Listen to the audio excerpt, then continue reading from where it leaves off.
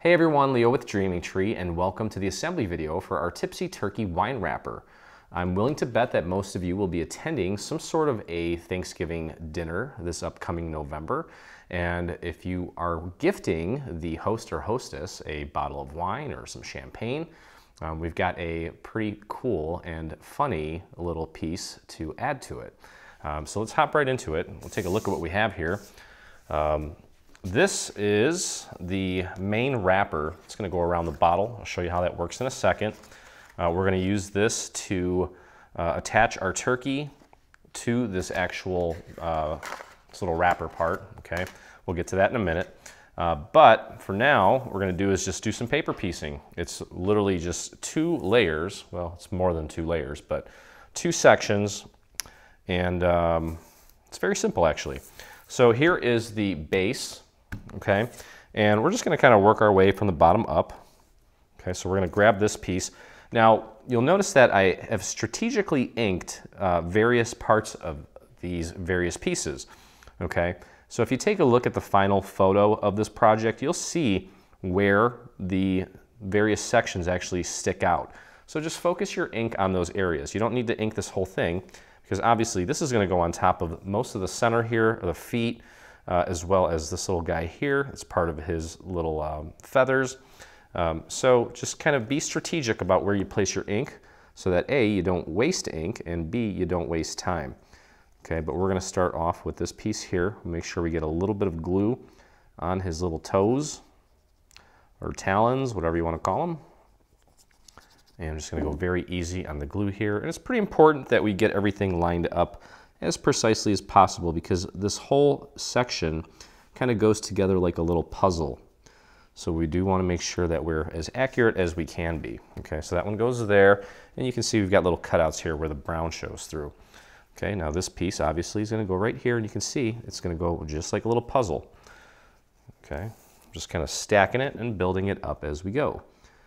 Very simple little project. I believe there's 6 or 7 different colors, which is, you know, it's not a lot, but definitely needed to achieve the look we're going for here, especially with all these beautiful, vibrant fall colors. Okay, so do your best to get that lined up as accurately as you can. There's piece number 2. Okay, moving on up here, you can see how this one's going to go in like so. There's this one little section here where it kind of puzzle pieces into the previous piece that we just put down, and go very easy on the glue here. These are not significantly large pieces, and they don't require a whole ton of glue. So we'll pop that in like so. I'm kind of using these little pointy areas here from the previous piece as my initial placement area. There we go, just like that. And then we've got these 2 feathers. They're going to go off to the side. I think this is another little project that you could probably do with your kids, since it's mostly just paper piecing. Okay, so you can see where that one goes. There's a little cutout there for the little puzzle piece there. And then we'll move on to this one. And you can see how quickly, I'm not rushing, just saying it's going pretty quick, because I'm not using a lot of glue. Plus it's also flat, so it's not like when we're working on dimensional pieces, these flat projects go rather quick.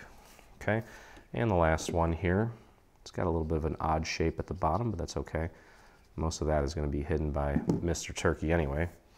And we'll just pop that in, just like a little puzzle piece. Make sure you get that lined up as accurately as you can. Okay, and that is our back layer.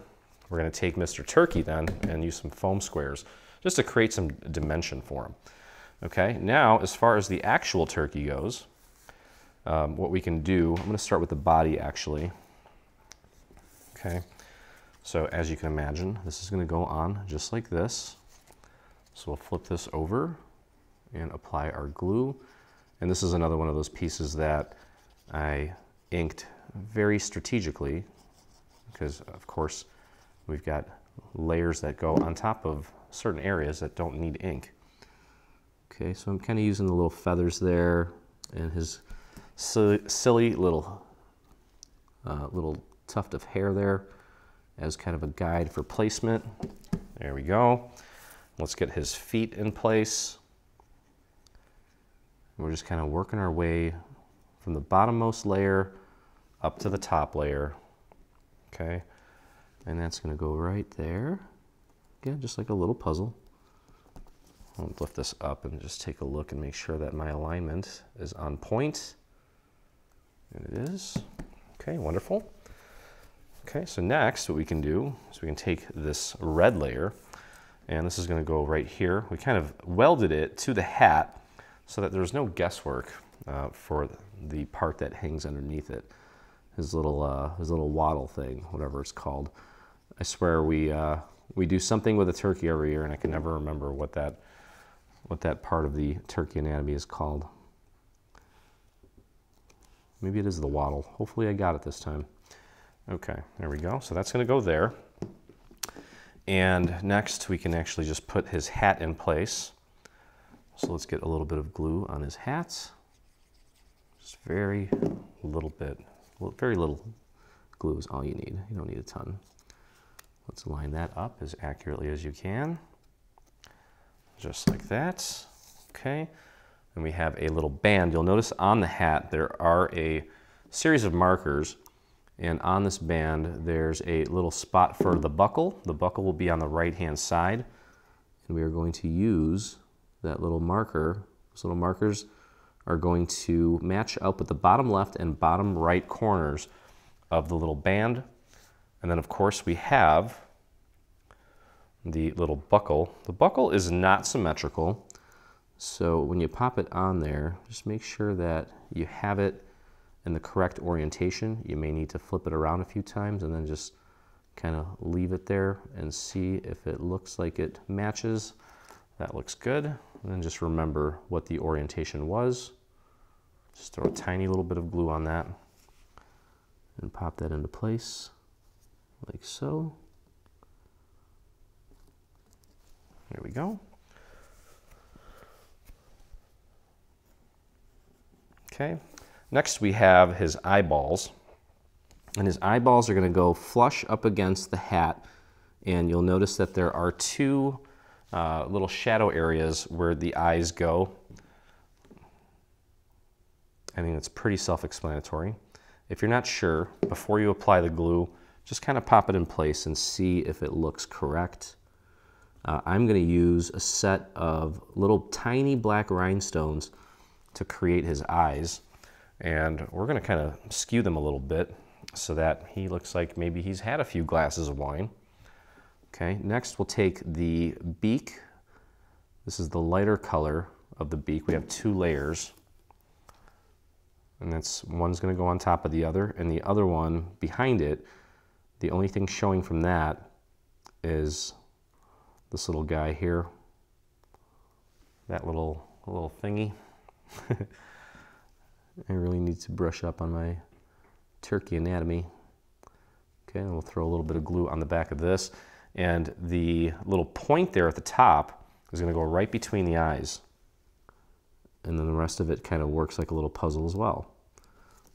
There we go. Very cute. All right, and then we have two layers for these wings here, and the reason we have two layers is because we're actually going to put some foam squares on these just to kind of pop this out a little bit and make it even more dimensional. So we do need to glue two of those back to back, just kind of sandwiching two of them together. I only inked the top layer because obviously it would be a waste of time to ink the bottom layer since we're not going to see it. Do the same thing on the other side. Just a little bit of glue. Don't need a lot. And pop that right on top of the corresponding back. There we go. Okay, now grab our little foam squares here. And the cool thing about these foam squares, for those of you that have not used them or use them occasionally, you can actually cut them with a pair of scissors to make them a little bit smaller. And that way they'll fit in tighter spots. Okay, so I'm just going to do, I think two of these will work. Well, you know what? Let's go with three. On this one, I kind of put two in one area, and I've got them cut here. I'm going to put this one here. Okay, so we've got our foam squares in place. We can pull the backing off of these, and we're going to attach this to the main turkey body here. And you can kind of see the little shadow element there. So these are going to go right on top like so, and just make sure that this matches up with the natural curve of his body that's there. Okay, we'll pull that off. And this one's going to go right here, again, making sure that we match up those little shadow elements and that this is nice and aligned with his main body. And then we're going to flip this guy over completely and attach our foam squares throughout. Kind of work the perimeter first, like so. I'll put one right about there. And then maybe these smaller ones, the ones that I cut in half, I'll put one on each foot. Okay, and then you know what, for good measure, I'll do a couple down the center. Excuse me, fly. Give it a little push test, make sure it doesn't bow or bend too much in any area. And then we can pull the backing off of this. We'll attach this to the piece in the section with all of the feathers. Okay, let's do that. And with this, I'm just going to use the feet as my guide for placement. Pardon my head here. I'm just going to stand up and do this, get a nice eagle eye view, or a turkey eye view, if you will. Okay, pop him into place. There we go. Beautiful. That looks really cool. That would look great on a card too. So you could definitely isolate this and just pop it on a card. Okay, now we're going to take this and we're going to glue this down to this part, like so. And you can see here, there are certain areas on the feathers that we do not need to put glue on. So we're going to concentrate the glue mostly in the center, like so. I think that's plenty. Just keep it within that area. Obviously, you need to go down to the feet, like so. I think that will work. Okay. And let's get him glued down nice and flat onto this black piece. I'm just kind of using my fingers up here to make sure that it is aligned correctly. And we'll press that down and let that set for a minute. And then that way, the feathers still stick out and it looks nice and dimensional. That could almost be like a little place setting card. That'd be kind of cool. Okay. One other thing too, before we do the part with the actual bottle, let me grab my, I've got a few black rhinestones here. And what we're going to do to make them look like maybe he's had a few is I'm going to put a dot of glue here on the left eyeball towards the bottom. Okay, and we'll keep that one kind of almost like he's cross-eyed looking in on the bottom. And then this guy here is going to go in the top left. I don't know if I'm going to have enough room in there. That should be fine. And we'll pop that right in there. There we go. Yep. That's exactly the look we're going for. Okay. So that is perfect. Let's grab our wine bottle. Now what I like to do with these, you can leave the label on if you want. I took the label off by simply soaking it in some water for a couple hours and then just scraping it off. Now this little band here, it's larger than it needs to be, and you can see that this bottle is kind of tapered. It's not completely straight all the way around, and that's okay too. We'll just pop it on as best as we can. It's not going to overlap perfectly, but let's just try to get it overlapped as accurately as we can. Okay, so just make it as tight as you can. Should still be able to slide it up and down a little bit. I'm not overly concerned about it being perfect on the back. It's not a huge deal. Okay, next we're going to throw a little bit of glue on just one edge here, like so. I'm going to spread that glue out to the very edge. And then I will also, on this side, throw a little bit of glue on the inside and spread that glue out as well, out to the very edge. And then we'll just take it and overlap it nice and easy. Try to keep it nice and tight, like so. And there we go. And just hold that down. Like keep it more towards the top. That looks great. Okay, just hold that for a minute, make sure it doesn't come pulling apart. Okay, and then finally, the last thing to do here, make sure this is staying nicely for us. Just kind of rotate it, find it, rotate a little bit until it looks nice and centered on the bottle as far as the left to right goes, so it looks level, I guess you can say. And then what we're going to do is we're just going to put a little bit of glue on these two little wings, okay? And we're just going to glue them. You don't need to make it tight. It can actually stick out just a little bit, and that's ideally how we want it, like that.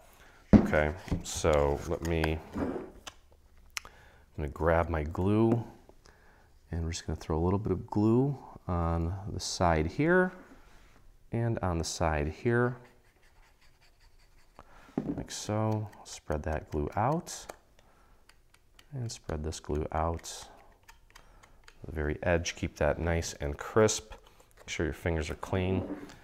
And find my center.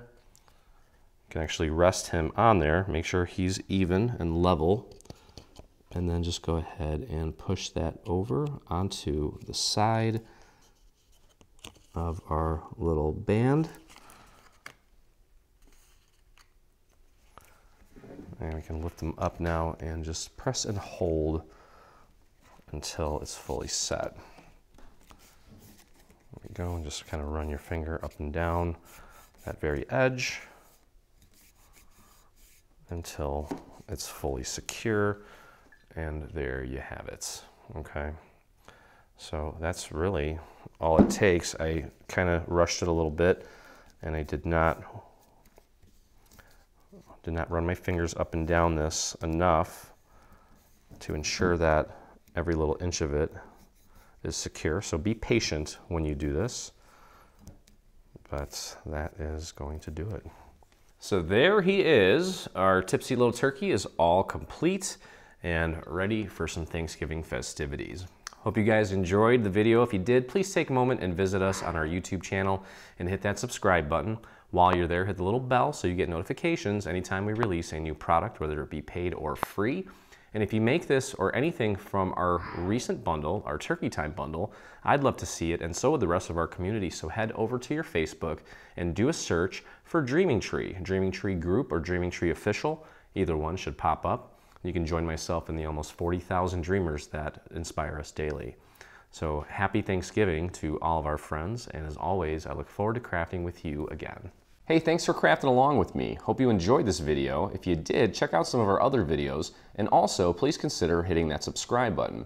And don't forget to visit our site and check out our free SVG section, where we have over 140 free SVG files complete with assembly videos. I look forward to crafting with you soon.